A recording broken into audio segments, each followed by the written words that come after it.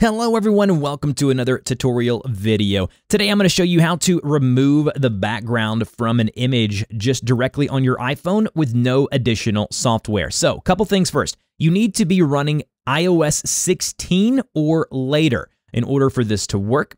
All right, so with that out of the way, let's go ahead and jump into it. So here we are. I've opened up a picture. Now, obviously, this is going to work better if you have an object or a subject like what I have here, easily kind of recognizable. But what you're going to want to do is open up your photos, go to the specified photo, and then just tap your finger somewhere on the object, as I have here, and then just start dragging. The subject now can be dragged somewhere else on your phone. So now I can actually close the camera app. I still have that image there on my finger, and then what I would do is I'll open up the Messages app, go to the Messenger here, and I could drag this into a Messenger and go ahead and send that to someone like I'm doing right here. And then when that person opens up that image, you can see the background is removed. Now you may be asking, well, how do I download it? Well, the easiest way of doing that, in my opinion, is to tap on the box there at the lower left-hand corner, the share box.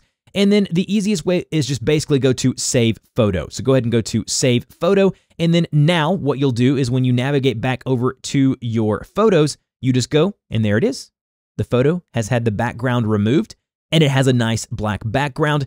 And you can send that as a PNG and drag that and use that in Photoshop or whatever photo editor of your choice. And you can do it all directly on your iPhone in just a couple of minutes. That's it. If you have any questions, put those in the pinned FAQ comment down below, and I will see you guys in the next video.